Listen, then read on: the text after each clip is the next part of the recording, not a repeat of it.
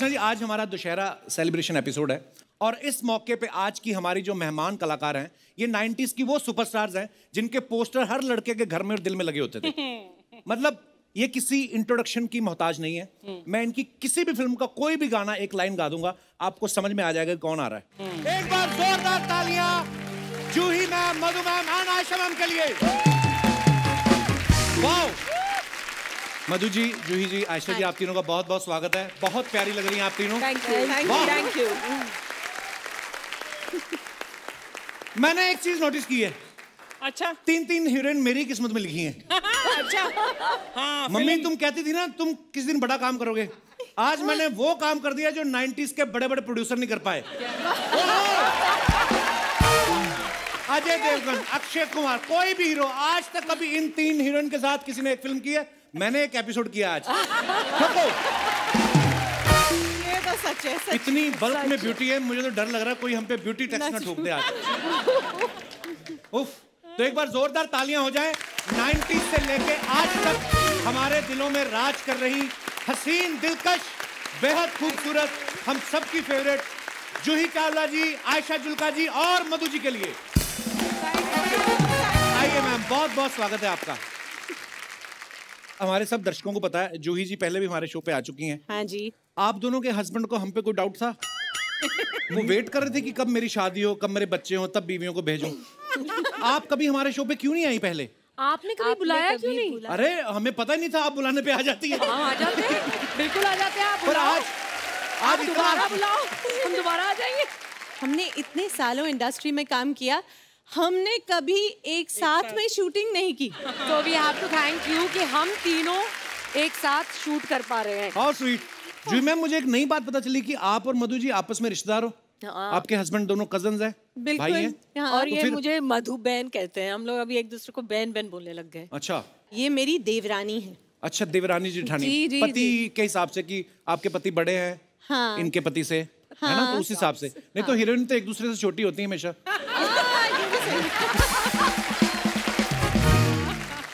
आप कभी family function में गई हो और जूही चावला जी के गाने चल रहे हो और आप जाके डीजे को 100 रुपया दे के बोला हो कि मेरा भी चला एक, कभी ऐसे करती है? ऐसा बिल्कुल नहीं होता, मैं तो हर गाने पे डांस करती हूँ। वाह! मैंने जब फिल्म देखी रोजा, उसमें अरविंद स्वामी आपके हस्बैंड थे। कल थलाई भी देखी, उसमें भी आपके हस्बैंड वही थे। इतना ओरिजिनल बीवी साथ नहीं देती जितना इन्होंने दिया।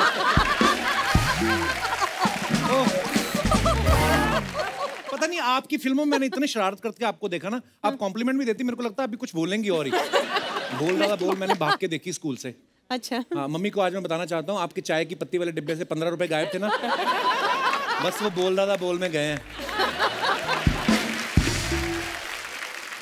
आयशा, हमारे शो पे अक्सर क्या होता है, जैसे किसी की मिठाई की दुकान हो, मेहमान भी आते रहते हैं तो वो मिठाइयाँ ले आता है। अगर किसी की ज्वेलरी शॉप है तो वो कभी सोने के, चांदी के सिक्के गिफ्ट कर जाते हैं। तो सुना है आपका कंस्ट्रक्शन का काम है। एक आध अपार्टमेंट। अर्चना जी मुझे कह रही थी कि पूछना एक बार आयशा से, अगर मेरे छत के ऊपर एक कमरा बनवा दे, मुझे भाड़े पे देना है। छत के ऊपर? हेलो, आपको नहीं पता? नहीं, आपने बताया नहीं क्या? इनका पूरा घर हमने बनवा के दिया है और अभी तक पैसे भी नहीं मिले हमको। पर आपने जब ये बात बताई, हमारे और हमारी टीम को किसी को हैरानी नहीं हुई, क्योंकि हम यही एक्सपेक्ट कर रहे थे कि नहीं दिए होंगे। मैं ये पूछना चाहती हूँ कि इसने तुम्हें कितने पैसे दिए ये बोलने के लिए?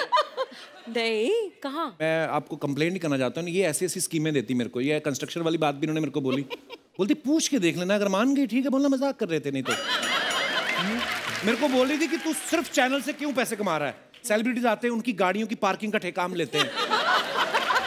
फिर मेरे को बोल रही शो में इंटरवल लिया कर, समोसे भी हम बेचेंगे। समोसे? हाँ, मैंने कहा अब हम समोसे बनाएंगे। कहती बनाएगा कौन, 5 का लाएंगे 50 का बेचेंगे। ये ऐसी स्कीम देती मेरे को। वाह यार, तेरा दिमाग चल। सीरियसली, कई लोगों से तो एसी में बैठने का पैसा ले लेती हैं। एसी में बैठोगे, गर्मी लग रही है, आओ अंदर, 30 रुपए, आओ।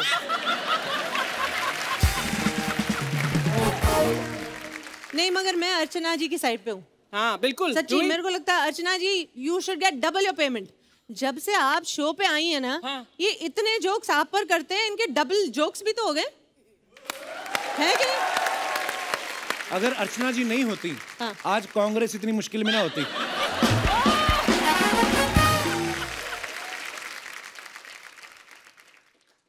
जी मैम, जैसे पंजाब में हमारे वहाँ कोई बैंड होता है ना, तो 3-4 बजाने वाले अच्छे होते हैं, 1-2 रिश्तेदारों को डाल देते हैं मंजीरे पकड़ा के। तो मैं ये सवाल आपसे इसलिए पूछ रहा हूँ कि जैसे आपकी आईपीएल टीम है, तो आपके रिश्तेदारों ने कभी कहा कि हमें भी जर्सी पहना के 16वां प्लेयर बना दो? वो तो नहीं कहा, मगर रिक्वेस्ट तो आती है कि भाई मैच हो रहा है तो पासेस जरूर भेज दीजिए। पास तो जरूर मांगते होंगे। हाँ, ये पास तो भेज दें, मगर बात ये होती है कि चलो मुंबई में मैच हो रहा है, हाँ, पासेस मुझसे लेंगे और जर्सी कौन सी पहनेंगे? मुंबई की।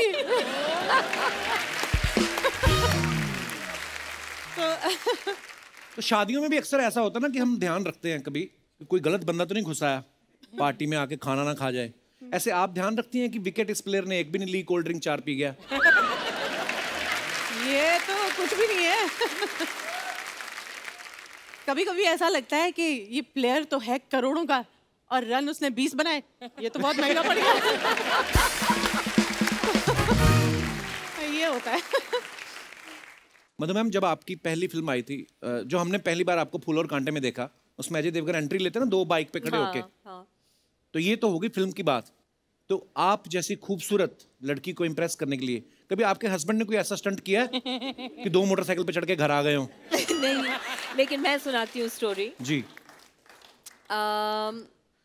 उन्होंने एक्चुअली मुझे दिल जले में देखा था पहली बार। अच्छा।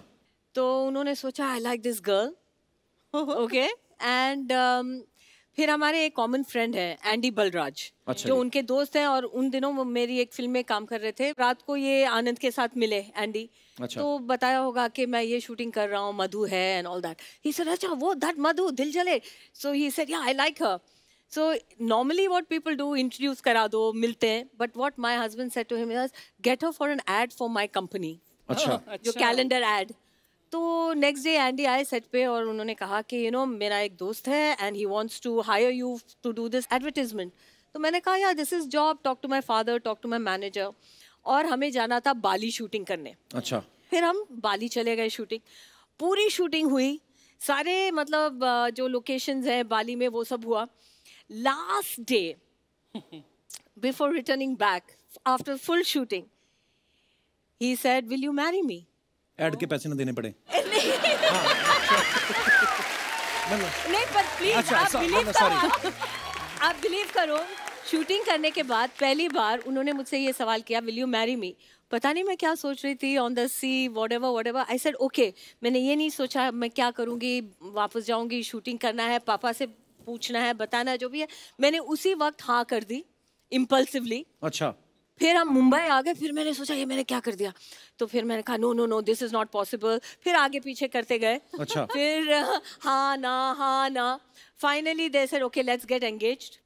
और जब भी हमारी लड़ाई होती थी मैं ये कहती थी you don't even love me, you look at me like a car in a showcase, I saw you in Dil Jale and I said I like her, I'm gonna marry her. I'm not that person. इसीलिए बोलते ना कि ये रिश्ते जो होते हैं ऊपर वाला बनाता है, जोड़ियां ऊपर बनती हैं। I want to ask you मधु कि तुम एंडी को थैंक यू बोल रही हो या एंडी के पीछे डंडा लेकर घूम रही हो? एंडी को थैंक यू। सारे आपकी जैसे नहीं होते पति से हाथापाई करने वाले लोग, प्यार भी करते हैं। ये तो फेरे भी ले रही थी ना अपने पति के साथ, इतनी दबंग है ना ये लेडी, फेरे ले रही है और परमीत आगे तेज चलो।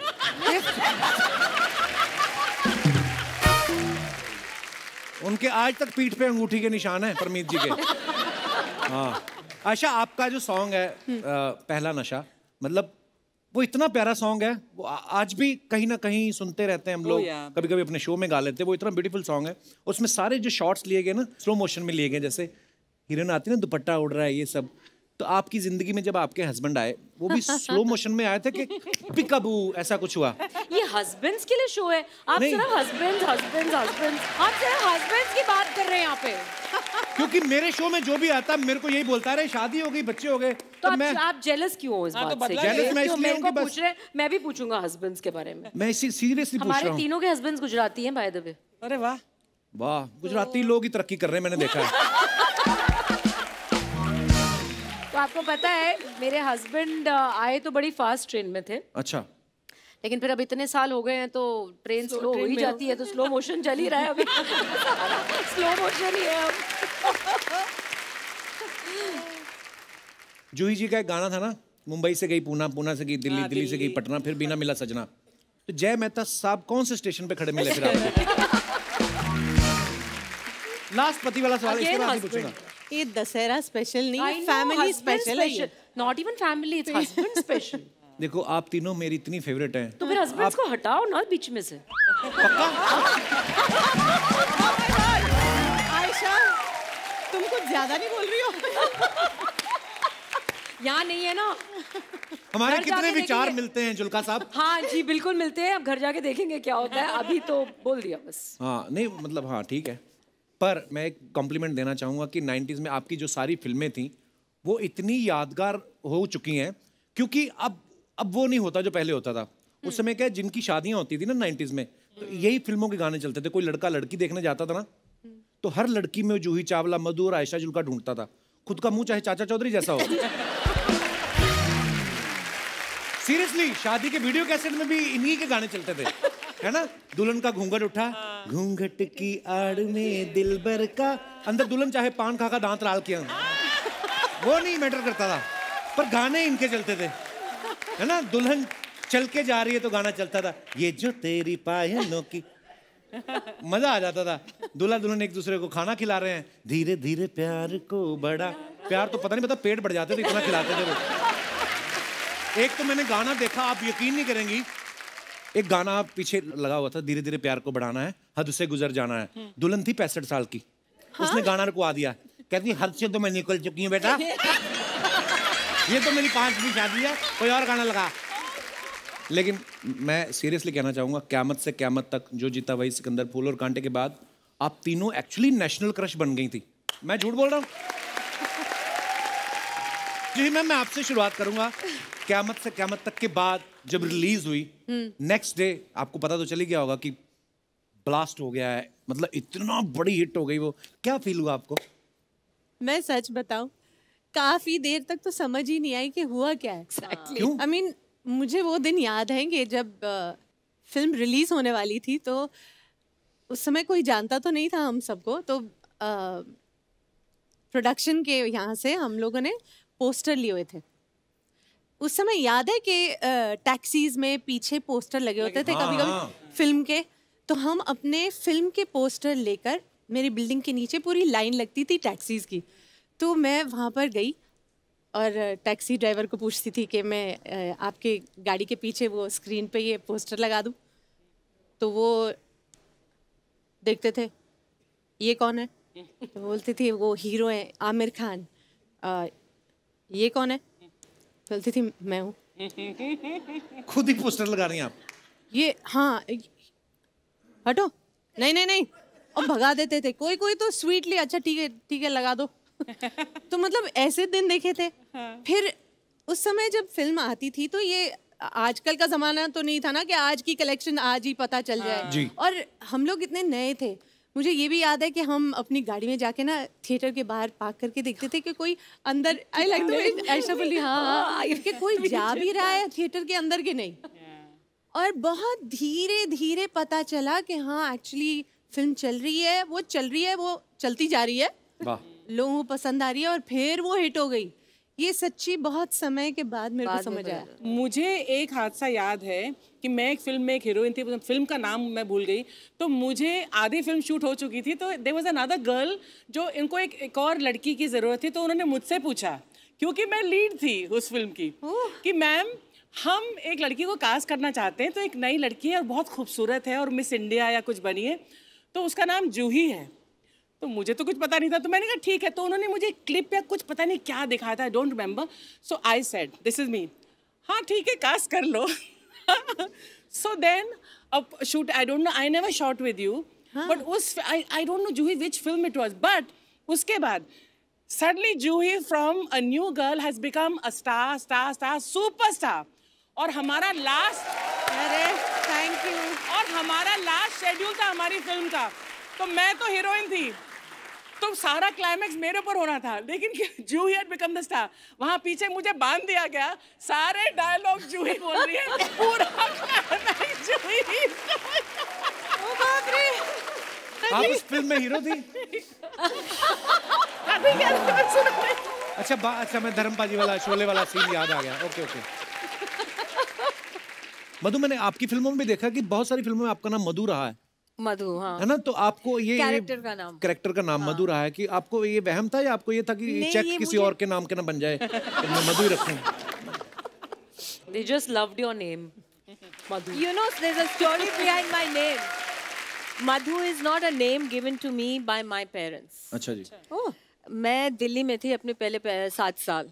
मेरे फादर वहाँ सर्विस में थे। ओके। तो हम लोग रहते थे करोल बाग सोसाइटी में। अच्छा जी। तो वहाँ के जो रेसिडेंट्स थे उनमें से एक थी उमा दीदी। So she used to say, इधर आ जा, कितनी मधु जैसी है, कितनी प्यारी सी है, कितनी मधु है। और वो मधु कहती थी और सारे मुझे मधु बोलने लगे। अच्छा। और मेरे फादर ने स्कूल में मेरा नाम मधु मालिनी रजिस्टर कर दिया। And actually my name is not Madhu. What is it actually? What is it? असली नाम क्या है फिर आपका? पद्मा मालिनी। क्या? Wow. That's also a beautiful name. That's also beautiful. एक ही फैमिली के हैं। कोई 20 साल हो गए मुझे आज तक नहीं पता। नई चीजें पता लग रही हैं आज बहुत सारी। लोग ऐसे ही नहीं बोलते कि देवरानी जेठानी पूरे भेद नहीं खोलती आपस में।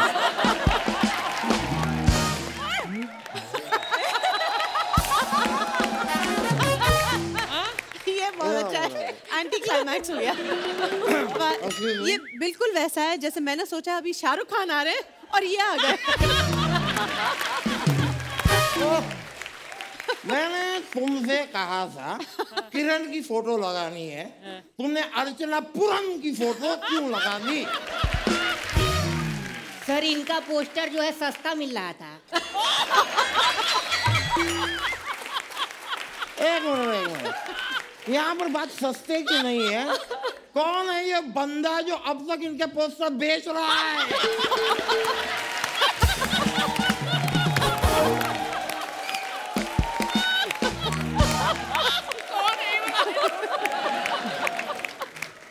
अरे इन्होंने खुद दिया है।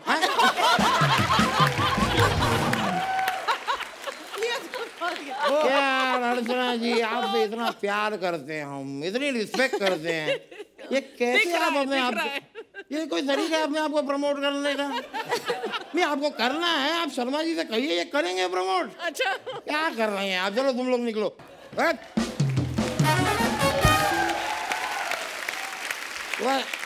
Can I have a seat? आपकी तो ऑलरेडी सीट है। या प्लीज, व्हाई नॉट, प्लीज। नमस्कार मधु जी, आयशा जी नमस्ते, जूही जी नमस्ते।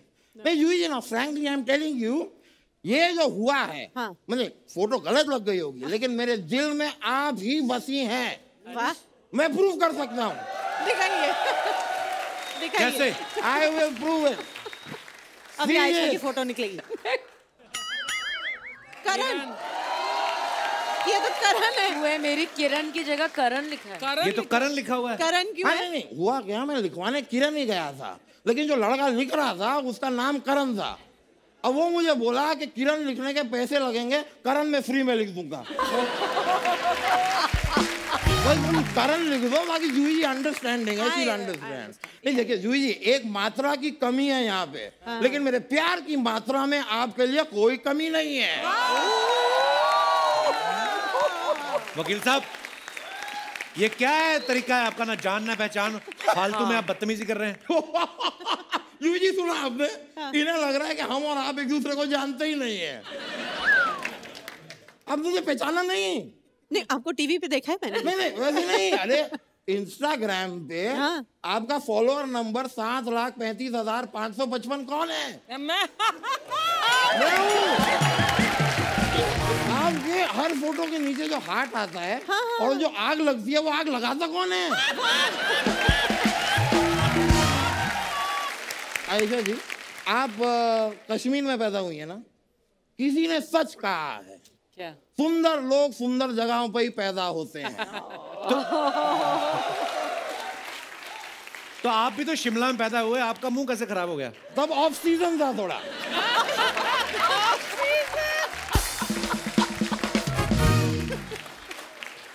थोड़ी सी गड़बड़ हो गई। बहुत ही ज्यादा ऑफ सीजन था। काफी ऑफ सीजन था वहाँ पर। हाँ, वैसे आयशा जी can you do me one favour? हाँ जी बिल्कुल। इसमें थोड़ा ऐसा हवा फूंक देंगे आप, क्यों? क्या है ये? क्यों क्यों? नहीं, क्या है 1992 में इन्होंने पहला नशा किया था। मैं चेक करना चाहता हूँ कि उतरा कि नहीं। पहला नशा वो चक्कर वो ये ब्रेथ एनालाइजर है वो। अच्छा ओह ये उनका गाना है, पहला नशा पहला कुमार। यार मुझे पता है यार, ब्रेथ एनालाइजर टेस्ट हो रहा है यहाँ पे। नहीं आपका गाना, लेकिन आपका कमाल का ट्रू गुड सॉन्ग। जूही जी आपका वो वाला गाना भी मुझे बहुत पसंद है, वो बॉम्बे से गई पूना, पूना से गई दिल्ली, दिल्ली से गई पटना, फिर भी ना मिला सजना। बड़ा अच्छा गाना है। अच्छा हुआ आपने उस दौर में कर लिया, इस दौर में करती प्रॉब्लम हो जाती। क्यों? क्यों? जगह जगह RT-PCR।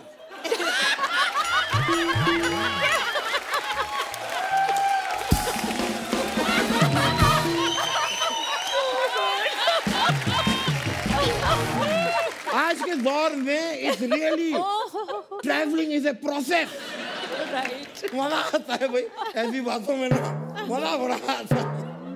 मैं रख देता हूँ। क्या कर रहे हैं यार आप? आज मुझे ये पैर यहाँ नहीं रखना था, मुझे वो पैर यहाँ रखना था। तो मैं ये रख देता हूँ। ये गलत कर दिया आपने। ये वाला रख देता हूँ। अरे नहीं, अब नहीं रखना मुझे। क्या? अब मुझे खाली खुजली करनी है बस।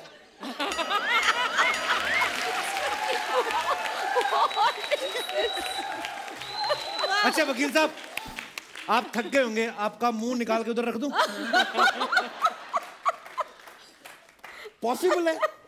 हाँ, लेट्स नॉट ट्राई इट। मैं आपसे कह रहा था कि अब मैं वकील हूँ, केस वेस लड़ता हूँ, तो अगर आपके टाइम पे अगर किसी प्रोड्यूसर ने आपको पैसे वैसे नहीं दिए हो, कुछ बाकी हो, हैं? बहुत सारे। मुझे बताइए, मैं केस लड़ूंगा। बहुत सारे। डबिंग के ऊपर चेक आता था, वो डबिंग के बाद बाउंस हो जाता था। नहीं तो बस आपको सही वकील नहीं मिल पर गया। उनको नहीं केस करना। नहीं हमें नहीं करना अभी। नहीं ठीक है, आपको केस नहीं करवाना तो कुछ अपना पेडिक्योर मैनिक्योर करवा लीजिए मुझसे। वकील है ये क्या मतलब, वकालत से सीधा मैनिक्योर पेडिक्योर पे आ गए आप? देखिए आदमी सीधा रास्ते पे आ जाए, उससे अच्छा है पेडिक्योर मैनिक्योर पे आए।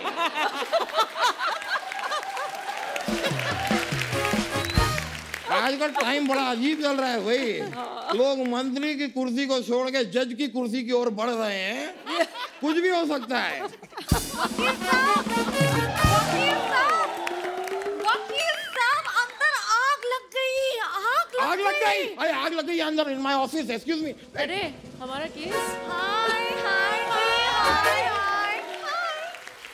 मैं आपकी इतना बहुत बड़ी फैन हूँ। एक मिनट, ये झूठ बोल रही है, कोई फैन वैन नहीं है, ये फैन नहीं हो, झूठी हो तुम। कहाँ लगी है आग? अंदर अंदर चूल्हे पे आग लगी है।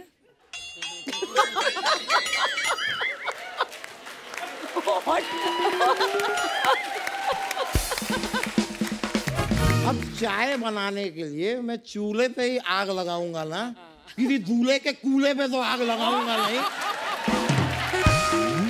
क्यों झूठ बोला तुमने मुझसे? अगर मैं झूठ नहीं बोलती तो आप मुझे गेस्ट से बात करने देते? हाँ तो सच बोलो ना, गेस्ट से बात करने के लिए तुम्हारे अंदर आग लगी है। मैं आपसे बात ही नहीं करनी। मेरे से बात नहीं कर रही हो? यार शर्मा जी एक बात बताओ, ये लड़की आपको कभी फोन करती है? ना। इसको आपसे बात नहीं करनी, इसको मुझसे बात नहीं करनी, तो ये शो में क्यों है?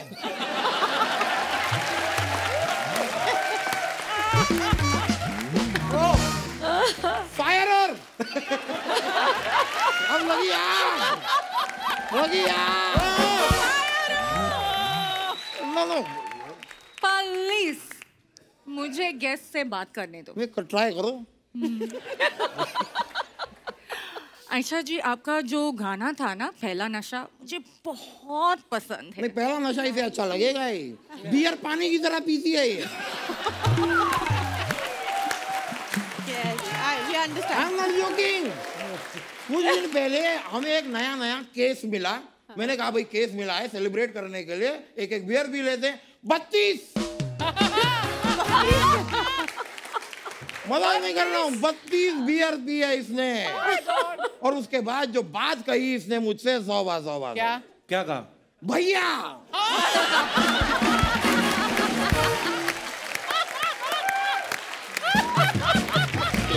भैया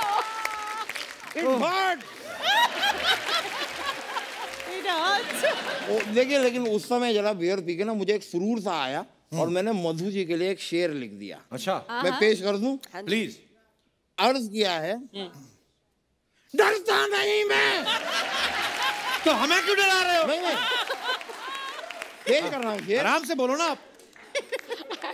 डरता नहीं मैं मार खाने से। अच्छा, डरता नहीं मैं मार खाने से। अच्छा, कभी तो मिलो अकेले किसी केस के बहाने से।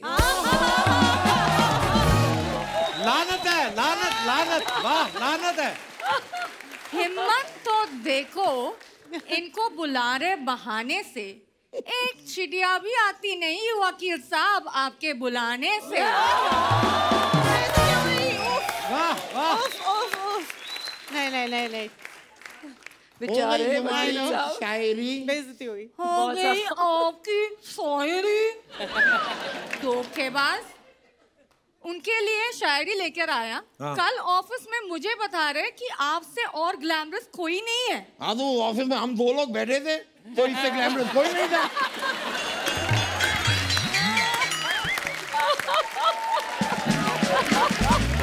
देखो यार, मूंगफली की वैल्यू तब तक होगी जब तक उसके सामने काजू ना आ जाए।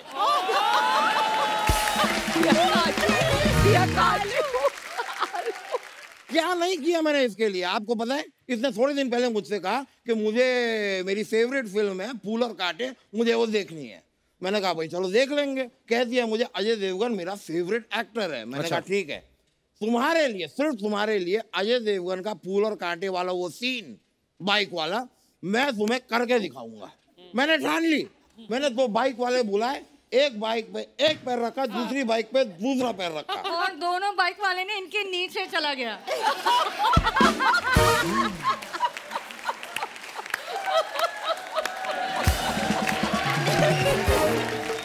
स्टंट के अंदर कुछ तो ऐसे इंजरीज होंगी, कुर्बानियां होंगी। फिर मैंने 15-20 बाइक वाले बुलवाए। अच्छा, कुछ मेरे नीचे चले गए, बाकी फाइनली 2 टिके। तो एक बाइक पे मैंने रखा एक पैर, दूसरी बाइक पे रखा दूसरा पैर। अब इस बाइक वाले को पता नहीं क्या सूजी है, यहाँ निकल गया। फिर इस बाइक वाले को पता नहीं क्या सूजी है, वहां निकल गया। अब दोनों की सूजी के चक्कर में मैं पूरा सूज गया।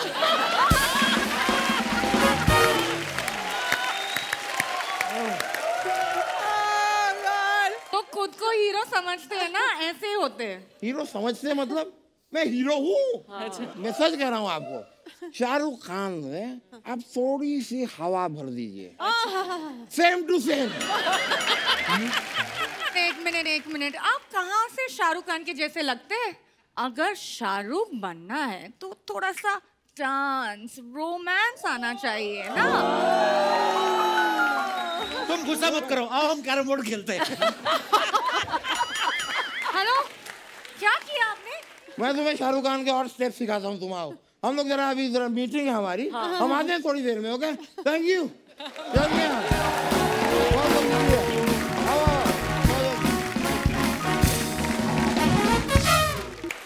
आप सब सोशल मीडिया पे तो हैं ही, पर बहुत कम वक्त मिलता है ना। कभी कभी आप अपनी फोटो कोई पोस्ट कर दे तो उसके नीचे कमेंट्स क्या हैं।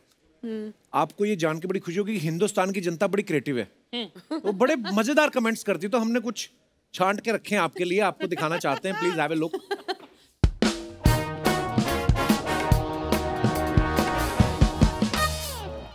ये जूही जी ने कई फोटो डाली है beat plastic pollution world environment day के ऊपर। Choose which type of single use plastic you are ready to replace. Okay, तो नीचे कमेंट्स पढ़ते हैं क्या क्या है जी। मैडम, आप ये ब्रश एक ही बार यूज करते हो क्या? हम तो तब तक करते हैं जब तक ब्रश के दांत ना झड़ जाएं।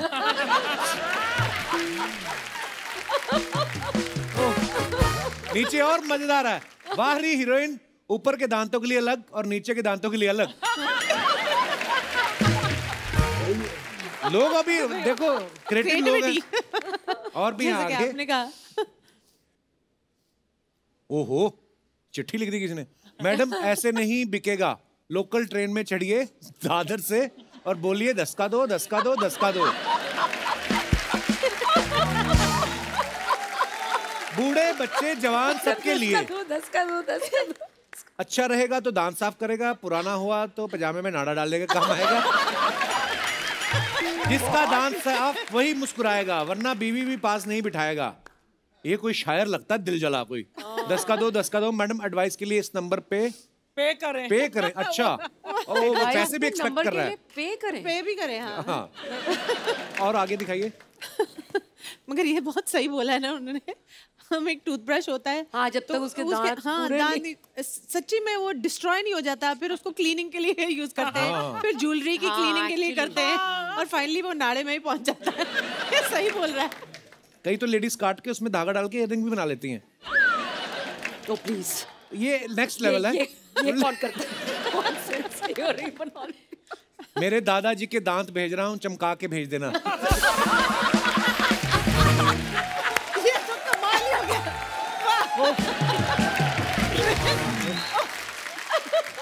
और भी हैं। ओके। ओह गॉड। मधु जी की photo. #Zen Tuesday Vibes। Okay, तो आइए कमेंट्स पढ़ते हैं क्या है। मगर मधु, तुम योगा कर रही थी या फोटो खींच रही थी? ये कर क्या कर रही थी?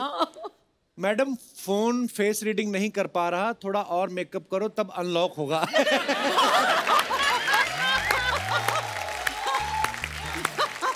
मेरी बीवी के साथ भी ऐसा होता है, लिखा है उसने। या तो पूरी सोशल मीडिया पर रहो या पूरी योगा में, आधा अधूरा आधा क्यों रखा है? अच्छा, कोई बात जो अभी आप बोल रही थी। आगे। There are 2 means of refugee from the Miss series। Oh, बड़ी मुश्किल इंग्लिश अभी। There are 2 means of refuge from the miseries of life, music and cats। आगे नाम पढ़ो फिर, कोट किसका है? Albert Schweitzer। Albert Schweitzer। आपको कैसे पता? पढ़े लिखे। हाँ, तो कमेंट्स दिखाइए जरा। कितनी खूबसूरत कैट है। मेरी है। मेरी है। Yes, I'm sure। अब आप चलिए, कैट वॉक हो जाएगा। नीचे दा मजेदार म्याऊं म्याऊं तो मैं भी कर लेता हूँ, क्या मैं भी आपकी गोदी में आ सकता हूँ?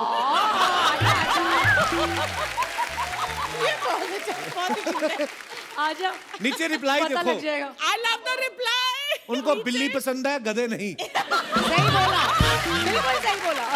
ये जानता है जो भी है। Very good। This is too funny। और आगे दिखाइए। अब आप कैट का एग्जाम क्लियर कर सकती हैं। CAT का एग्जाम होगा। और आगे। On the way to Bada farm. Comments पढ़ते हैं, क्या आए हैं। सस्ता सनफ्लावर तेल लेने आप सीधे ही खेत में पहुंच गए।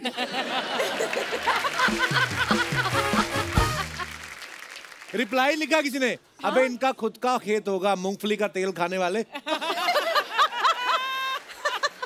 नीचे बड़ा फैंस लड़ते हैं, पता है एक दूसरे, मतलब अगर आपको किसी ने गलत लिखा तो नीचे वो फिर वाट लगा देते हैं। ये भी आजकल। और भी दिखाइए। इस फोटो में एक सन है और एक फ्लावर है। वाह। हस्बैंड भी है जो फोटो खींच रहा है, रिप्लाई किया। They have only decided everything। हाँ, पूरे रिश्ते बना दिए। फोटो खिंचाने का कितना शौक है, मैडम तो कैमरा देख ही रही हैं, सारे फूल भी कैमरा में देख रहे हैं। क्या ऑब्जर्वेशन है ना। ऑब्जर्वेशन कितने कमाल किए लोग। डिफरेंट है। और आगे दिखाइए। Ayesha Julka, there are still some wonderful so many English. Okay, आगे कमेंट्स। जैकी दादा, मुंह पे हाथ नहीं मास्क लगाना है। रिप्लाई, और सोशल डिस्टेंसिंग भी रखनी है। नेक्स्ट। जैकी दादा, गलत जगह पहुंच गए, ये आयशा श्रॉफ नहीं, आयशा जुल्का।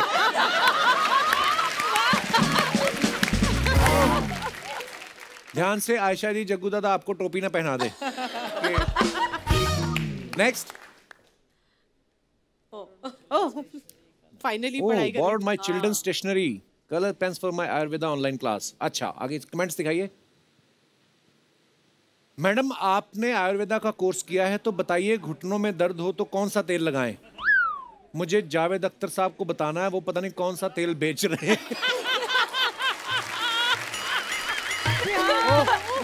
कहाँ से कहाँ पहुँच गए हो? मैडम, आयुर्वेद के चक्कर में अपना नाम जूही चावला से जूही आमला मत कर देना।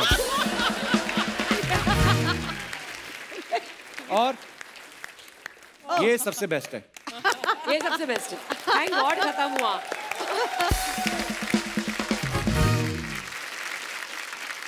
जूही जी, मधु जी, आयशा जी, यहाँ पे कुछ लेडीज हैं, उन्होंने अपने सवाल लिख के हमें दिए हैं। हाँ।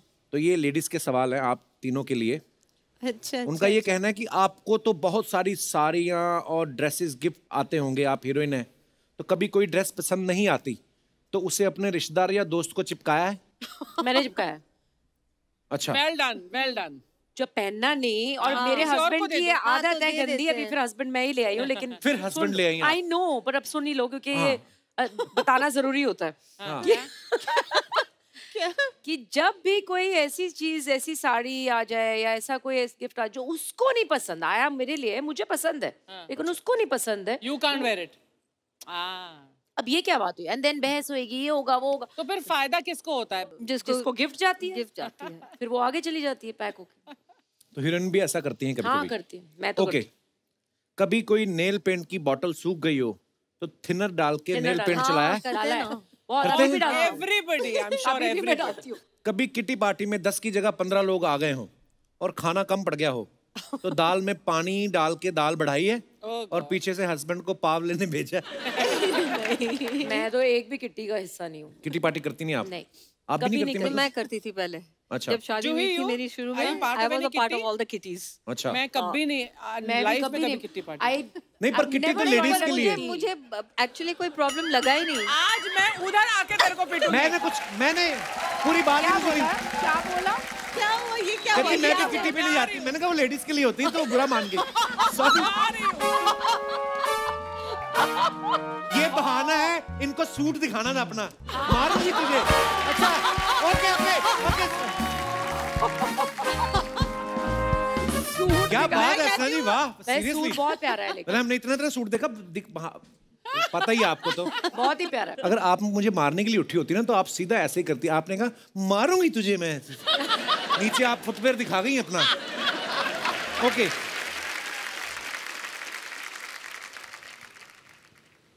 I love ladies talk. You नजर आ रहा है, पता लग रहा है मुझे लगता चारों है तरफ ये लेडीज तूने किट्टी पार्टी में जरूर पार्टी लिया। मुझे समझ में नहीं आती क्या करती हैं लेडीज। मेरे घर में 1-2 बार हुई, मैं बाहर बैठा हुआ अपना काम करता था, अंदर से हा, फिर थोड़ी देर बाद हा, फिर एकदम मैं अंदर गया तो सारी पता नहीं पेपर ले कुछ लगी थी। कपिल शर्मा शो देख रहे होंगे कुछ इसलिए तो पता नहीं।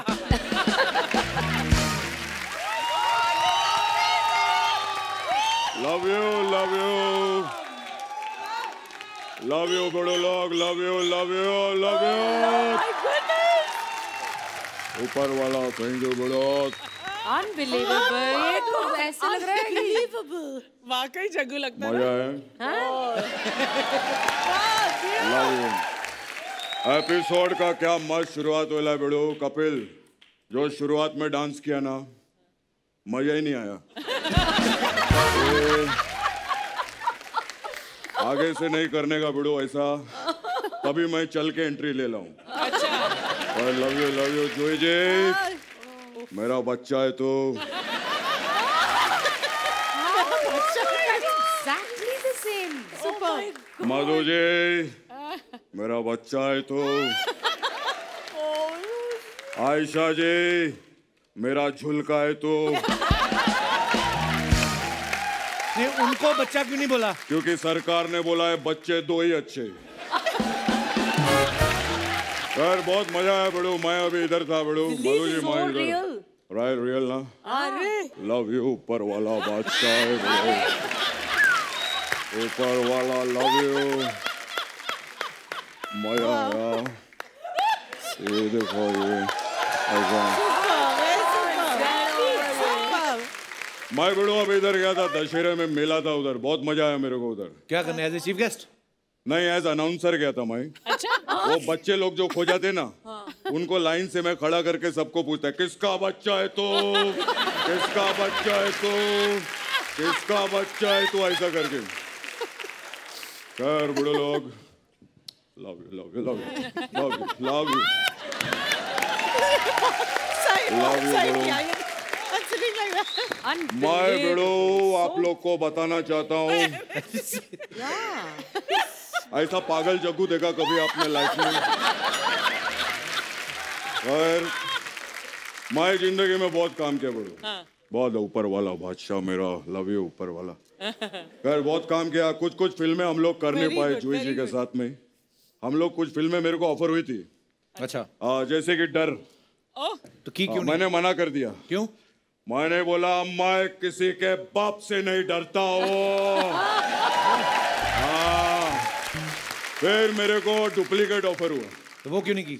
मैंने बोला अगर मैं डुप्लीकेट कर लूंगा तो फिर कृष्णा क्या करेगा? एक बार कृष्णा के लिए जोरदार ताली हो जाए, क्या मस्त कर रहा है बड़ो।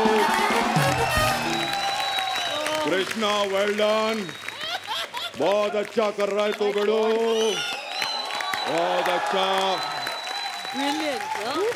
थैंक यू दादा, बहुत अच्छा बड़ो, वेरी गुड। खैर जूही जी, लव यू जूही जी। दादा करने क्या है आप इधर? मैं एक्चुअली गिफ्ट लेकर आया जूही जी के लिए। एक मिनट। गिफ्ट लेकर आए? हाँ ये जूही जी। हाँ मैंने सोचा वो गिफ्ट है, थैंक गॉड ये गिफ्ट है। ये तकिया और चेन क्यों दे रहे हैं? कल मैंने इनका गाना देखा।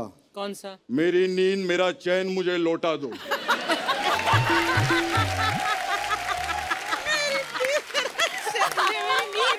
नींद ये चैन और लोटा, लौटा दो, मुझे लौटा दो। अब इतना सीनियर है जूही जी, बात तो मानना पड़ेगा। हाँ। तो नींद भी दिया, चैन भी दिया और लौटा दो भी दिया। तो क्या बात है, क्या बात। खैर मधु जी ये आपके लिए आपके लिए भी कुछ आया है? हाँ। ये मधु जी आपके लिए ये रोड नंबर 7 गुलमार्ग कांजूरमार्ग कश्मीर। ये क्या बोल रहे हो आप? अरे कल इनका भी गाना देखा मैं। क्या? ये हंसी वादिया, ये खुला आसमान, आ गए हम कहाँ, हीरो ने बताया नहीं किधर लेकर आए है।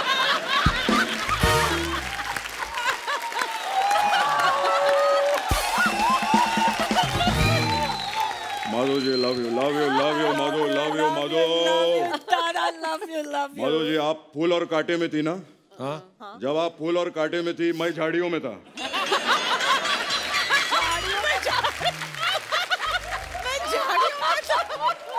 आप क्या कर रहे थे झाड़ियों में? मैं टाइगर को घुमा रहा था। टाइगर लव यू मेरे बच्चे, टाइगर के लिए जोरदार टाइगर लव यू टाइगर।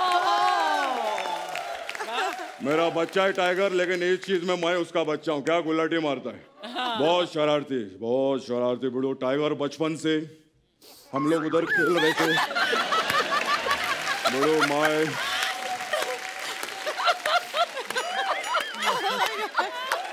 हम लोग ऐसा टाइगर के साथ क्रिकेट खेलते थे। समझे आप? तो ऐसा अरे दादा इधर बैठो ना आप। हाँ पर तो मैं और टाइगर ऐसा क्रिकेट खेल रहे, बहुत शरारती बचपन से बड़ो।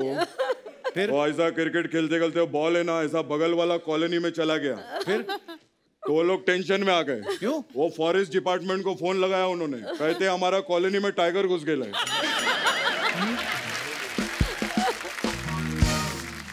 खैर आयशा जी के लिए एक बार जोरदार ताली हो जाए। फैंटास्टिक। आयशा जी मैं कल आपका गाना देखा, मुझे बहुत अच्छा लगा। कौन सा? झुलका गिरा रे बरेली के बाजार में। झुलका नहीं झुमका था वो। अभी झुलका को बुलाया, सब कुछ झुलका ही रहेगा इधर। यहाँ तक कि मैं खाने में भी अभी पनीर के साथ फुलका नहीं झुलका ही खाकर आया हूँ। खैर जिंदगी में बड़े लोग हर चीज कॉमेडी नहीं होता है। मेरे को अपना स्ट्रगल का दिन याद आ गया बड़ू। अच्छा। जूही जी मधु मैं बता नहीं सकता हूँ। मैं 3 बत्ती का टाइम था, मैं स्ट्रगल कर रहा था, इतना मेहनत किया मैं बड़ू, ऊपर वाले ने मेरे को दिला है बड़ू। अच्छा। मैं ऐसा भूख पेट के अंदर, इतना पसीना आ रहा था, मैं सड़क के ऊपर खड़ा था। अच्छा। मेरे को किसी ने भी नहीं पूछा, लेकिन ये लेडी अर्चू आई लव हर, ये मेरे पास आई इन्होंने गाड़ी रोकी और बोली किधर जाएंगे साहब, फिर मीटर डाउन किया।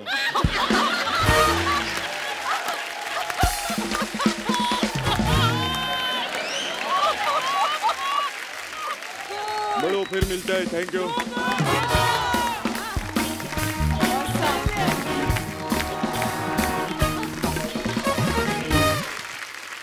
अच्छा, जो जीता वही सिकंदर में गाना था ना कि चाहे तुम कुछ ना कहो मैंने सुन लिया। कई बार ऐसा होता है, सामने वाला बोलता नहीं है, हम समझ जाते हैं। और कई बार क्या होता है, सामने वाला बोलता कुछ और है, हम कुछ और समझ जाते हैं। तो मैं अपने दर्शकों से पूछना चाहता हूँ कि क्या कोई आपका ऐसा एक्सपीरियंस है कि आपने कभी किसी की बात को गलत सुन लिया हो या आपकी बात को किसी ने गलत समझ लिया हो? तो आप अपना किस्सा हमारे साथ शेयर कर सकते हैं। जी मैम। हाय कपिल। हाय। हाय अर्चना मैम। Hello everyone. हाय। मेरा नाम नेहा है। Hi, Neha. I am a physiotherapist by profession. ओह वाह, आज सुबह से हम शूट कर रहे हैं, मेरा थोड़ा थोड़ा बैक पेन हो रहा है, तो क्या करना चाहिए? आप डेफिनेटली क्लिनिक पे आ जाइए, मैं आपको ट्रीट कर दूंगी। वाह, ये भी आप ही वाली है पूरी। क्लिनिक पे आओ, कस्टमर ये नहीं कि इधर ही कुछ बता दो। नेहा कहाँ से आई आप? मैं यही हूँ, गोरेगांव गोकुलधाम में ही रहती हूँ। अच्छा जी, बहुत बहुत स्वागत है जी डॉक्टर साहब आपका। थैंक यू सो मच जी। बहुत टाइम ऐसा होता है कि मैं पेशेंट्स को कुछ कहती हूँ, वो समझते कुछ और है और होता कुछ और ही है। जी। तो रिसेंटली एक कपल मेरे पास आए थे, हस्बैंड की नी सर्जरी हुई थी। अच्छा जी। तो उनका रिहैबिलिटेशन ट्रीटमेंट चालू था, तो उनकी वाइफ ने मुझे पूछा, मैडम आप एक ऐसा चीज़ बताइए कि ये जल्दी ठीक हो जाए। तो मैंने बोला अगर ये कंटिन्यूसली एक्सरसाइज करें, रेगुलरली रिहैबिलिटेशन पे ध्यान दें तो जल्दी ठीक हो जाएंगे। अच्छा जी। अगले दिन वो आए और उनका नी 3 गुना ज्यादा सूज गया था। तो मैंने बोला ये क्या हुआ? तो उनकी वाइफ ने बोला मैडम आपने कहा था ना कंटिन्यूसली उनको एक्सरसाइज करवाना। तो मैंने उनको पूरा दिन एक्सरसाइज करवाया विदाउट ब्रेक, बट देखो अब ये चल भी नहीं पा रहे। तो मैं कुछ कहना चाहती थी, वो कुछ और समझ गई और भुगता पति ने। तो ऐसे बहुत सारी चीजें होती रहती हैं। बोला था ना, समझ सब आया होगा, जानबूझ के करवाया होगा उसने। बीच में ना एक बार बाबा रामदेव ने एक आसन करवाया था, ऐसे ऐसे करके तो बाल निकल आते हैं। तो पार्क में जाओ, जिसको वही सब कर रहा था। एक औरत मैंने देखी, मुंह ढक के बैठी हुई थी। मैं कहा आंटी आप नहीं कर रही? कहती बेटा मैंने 3 साल किए, बाल तो निकले नहीं, मेरी मूंछें निकल आई। बहुत बहुत धन्यवाद हमारे शो में आने के लिए। और कोई हमारे दोस्त अपना किस्सा? जी भाई साहब, वो भाई साहब पीछे। हाय सर, एक किस्सा है कि जब मैं छोटा था। आप छोटे भी थे? वाह।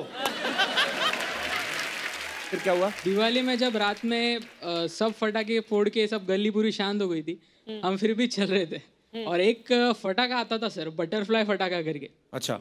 तो उसमें जब आप जलाते थे तो वो ऐसे ऐसे उड़ के बटरफ्लाई की तरफ फिर उड़ के फूटता था। तो वो हम जला रहे थे। तो मैं, मयूर, ये मेरा भाई भी है सुमित और एक सौरभ, हम 3 भाई थे। ये आपके भाई हैं? जी। हाय हाय। तो हम जब फटाका फोड़ रहे थे तो वो जो था तो उसने सुरसुरी से उसे जलाने का ट्राई किया। सुरसुरी क्या होती है?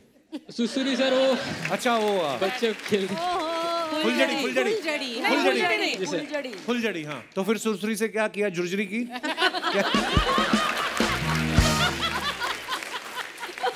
फिर जब वो जलाने जा रहे थे तो उसकी रोशनी से उन्हें दिख नहीं रहा था कि फटाका जल रहा है कि नहीं। तो मैं और मेरा भाई हम साइड में खड़े थे और मैं तो बहुत फटाकों से डरता था, तो ऐसे कान बंद करके खड़ा रहता। तो उसने बोला कि जलेगा कि नहीं तो मुझे बता। अच्छा। तो मैंने उसको बोला नहीं जला। अच्छा। वो जल चुका था। तो वापस जलाने के चक्कर में जब पास गया तो फटाका जल के उसकी शर्ट में घुस गया। तो भाई ने पटाखा फोड़ा आपका फिर? नहीं सर। चलिए, बहुत बहुत धन्यवाद ब्रदर शो में आने के लिए। Thank you. उसके अंदर बटरफ्लाई घूम रही है अभी। अर्चना जी कैसी हैं आप? नमस्कार। हेलो दोस्तों। हेलो मधु जी। नमस्ते। हेलो आयशा। हेलो जी। क्या हो गया? आज आवाज नहीं निकल रही चाचा जी? अरे इनके सामने तो शाहरुख की आवाज ही निकली, का किरण। मैं इतना खुश हूँ सच्ची कपिल, थैंक यू।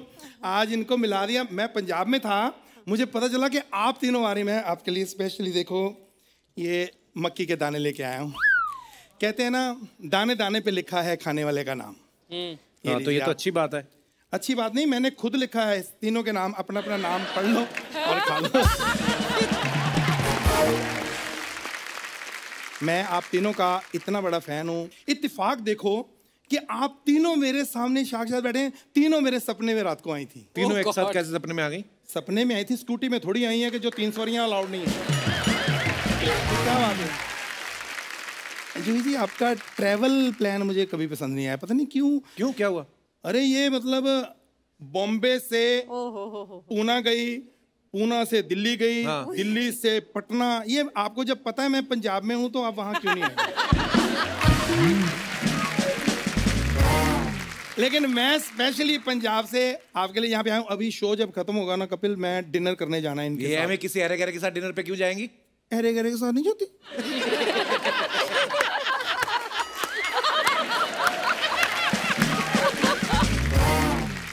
चाचा जी यहाँ क्या करने आए हो आप? मैं अपने आप को इंट्रोड्यूस करा दूं। I am Bollywood producer. Thank you so much. झूठ बोल रहे हैं ये, कोई प्रोड्यूसर नहीं, हमारे दूर के चाचा इधर ही रहते हैं। वाह चाचा, मतलब देखो प्रोड्यूसर बोला तो रिश्ते बन गए। मुंबई में ऐसा होता है, ऐसी कोई बात नहीं, लेकिन मुझे बात करने दो। एक्चुअली मैं ना एक फिल्म बना रहा हूँ, आप तीनों को मैं साइन करने आया हूँ अपनी फिल्म में। प्लीज मुझे ना करना, मैं आपका बहुत बड़ा फैन हूँ। और मेरी फिल्म का नाम है OTP।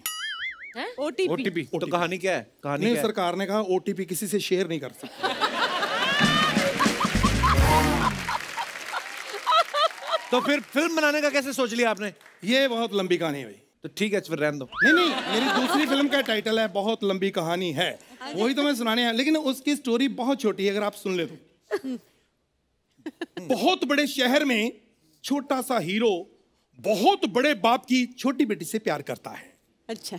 और बहुत बड़ा बाप छोटे हीरो को बुलाकर बहुत बड़ी हवेली में बहुत छोटी बात कर देता है।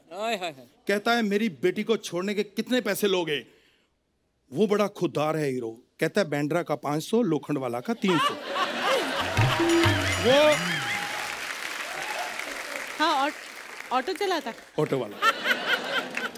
ये क्या फालतू कहानियां सुना रहे? कोई ढंग की स्टोरी है तो सुनाओ ना उनको। ढंग की सुननी है हाँ। तो फिर आपको मीरा रोड जाना पड़ेगा, चलेंगी? तो राइटर उधर रहता है? नहीं, वो तो कब्रिस्तान में रहता है। मतलब कब्रिस्तान मतलब में उसने मुझे स्टोरी सुनाई, कहता अगर आपको अच्छी ना लगे मुझे जिंदा गाड़ दो। इतना गाड़ा। आयशा जी इतना गाड़ा स्टोरी वो सुना सकता है, अभी इतना बार है। चाचा जी आप हमारे गेस्ट का टाइम वेस्ट कर रहे हो आप। तो कोई बात नहीं, जितना इनका टाइम वेस्ट होगा मेरे से ले लेना। 3 साल से बहुत वेस्ट टाइम मेरे पास पड़ा, मैं अमृतसर वेला ही था। जूही जी स्टोरी मैंने आपको सुना दी, अब तू हाँ कर या ना कर, तू है मेरी किरण। लेकिन मैं आपको बताऊं, शूटिंग पे आपको इतना मजा आएगा, आपको ये नहीं लगेगा कहाँ आ गए आउटडोर किधर। कई बार दुखी होता है वैनिटी वैन कमरा, आपको घर जैसा माहौल लगेगा। अच्छा। हाँ, क्योंकि इनके घर पे हम शूटिंग कर रहे हैं ना। जब इतना भगवान ने दिया है क्यों हम वेस्ट करें? अरे उनको नहीं करनी आपकी फिल्म साइन ना। आप क्यों बीच में मना कर रहे हो? एकदम मना ना करो। आप मेरे गाने सुन लो, हो सकता है आपको पसंद आ जाए। अच्छा, गाना गाएंगे कौन? यार तेरी इतनी अच्छी आवाज है, इस अच्छी आवाज में तू मीका को बोलेगा तो मना थोड़ी करेंगे। मीका फ्री थोड़ी है। मीका फ्री नहीं है तो हम नेहा कक्कड़ से गवा लेंगे, नो प्रॉब्लम। देखो हम प्रोफेशनल है। नेहा का मीका से क्या लेना देना? यार उनका लेना देना क्या है, मुझे क्या लेना देना? मैं प्रोफेशनल प्रोड्यूसर हूँ, मुझे गाना गवाना है बस। हाँ चलो कोई बात नहीं, मैं गा लेता हूँ। ये हारमोनियम देना please. Thank you so much. What would you like to have? Thank you. प्रणाम चीचा, आपके बारे में पीछे सब लोग बात कर रहे हैं। थैंक यू थैंक यू नहीं बोल रहे, उठाओ इसको, क्या टाइम पास कर रहे हैं। चीचा ये बहुत गाना वीना गाते हैं, मस्त एकदम। आज मैं लाइव सुनूंगा। आप ये बजाएंगे? वो तो आपके गाने पे डिपेंड करता है।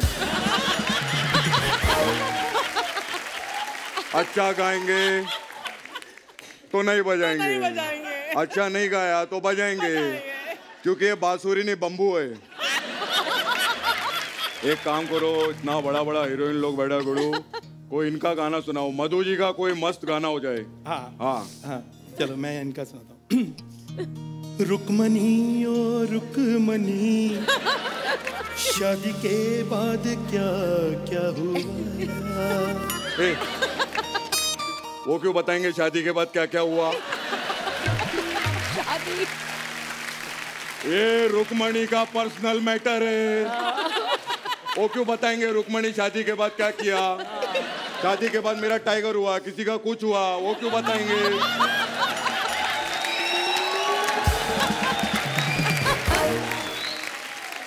ऐसा नहीं चलेगा, एक काम करो, जूही जी का मस्त गाना हो जाए। हाँ। जब तक रहेगा समोसे में आलू, मैं तेरा रहूंगा शालू। ये क्या बात हुई चीचा? मतलब आलू निकल जाएगा तो शालू की जिंदगी बर्बाद। जब तक रहेगा समोसा, मतलब पकवान पे डिपेंड है। आलू निकला तो शालू गए। कोई शालू से प्रॉब्लम है आपको? तो ये क्या गाना हुआ? कोई और सुनाओ।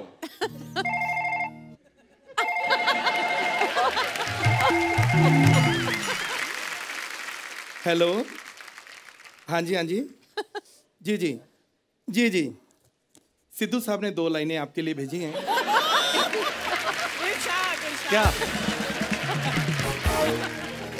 खुद को क्या समझती है, इतना क्यों अकड़ती है। यार अकड़ तो होंगे, इस कुर्सी पे जो भी बैठता है अकड़ खुद ब खुद आ जाती है बेड़ो। बड़ा कमाल की बात है बेड़ो, ये कुर्सी छोड़ती नहीं, वो हर जगह से कुर्सी छोड़ देते हैं। कमाल है बेड़ो। मैं आई लव यू सिद्धू जी। मैं कुर्सी के बारे में मैं भी 2 लाइनें वर्णन करना चाहता हूँ। हाँ बिल्कुल। कुर्सी एक ऐसी चीज है, आजकल हर कोई बना रहा है, कोई लकड़ी की, कोई स्टील की, कोई प्लास्टिक की, लेकिन प्लास्टिक की कुर्सी पे बैठकर गर्मी लगती है और गर्मी से खुजली होने का डर है, और खुजली का एक ही इलाज है, पाउडर। 10 रुपए, 10 रुपए, 10 रुपए, 10 रुपए। Powder powder powder. हाँ जी हाँ, एक भाई साहब 1 मिनट। पाउडर पाउडर 10 रुपए, 10 रुपए।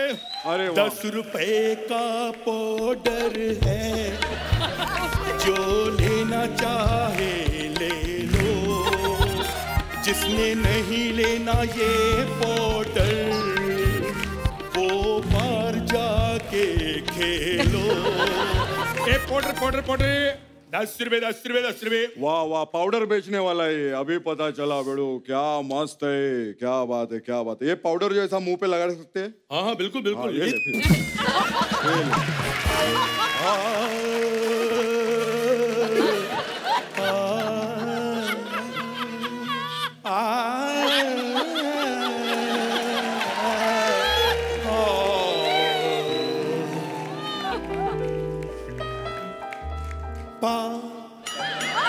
सारा पा, सारा पा,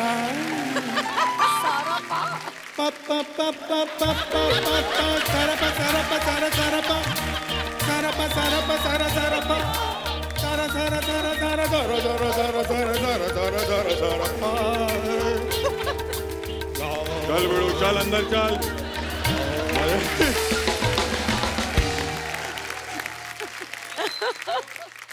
जूही जी, मधु जी, आयशा जी, कोई भी गुस्ताखी हो उसके लिए हम आपसे माफी चाहते हैं, पर हमारी जो फैमिली है थोड़ी ऐसी है, क्रैक है। पर एक बार जोरदार तालियां हो जाएं हमारे मेहमानों के लिए। आइए जूही जी, आइए आइए मैम, जोरदार तालियां हो जाए एक बार। Thank you so much for coming Ayesha जी, मधु जी, जूही जी, बड़ा मजा आपके साथ ये शाम बिताने का। Thank you Kapil ji, really बहुत मजा आया। Thank you. हम बहुत हंसे, बहुत हंसे। और सच्ची में we look forward to this show. And Archana ji, yes, we love you. आज अर्चना जी वो फुटवेयर का शॉट मिस हो गया था। आइए आइए आइए, भागा भी नहीं जाएगा इतनी हील पहन के। कैसे फुल शॉट दीजिए, पाइनएप्पल। ये बहाने से उठाए, इनको घर लेके जाने। तो दोस्तों, लाफ्टर का डोज लेके हम आते रहेंगे। आप वैक्सीन का डोज लेके खुद को सुरक्षित रखिए। आप स्वस्थ रहें, खुश रहें। Good night, thank you.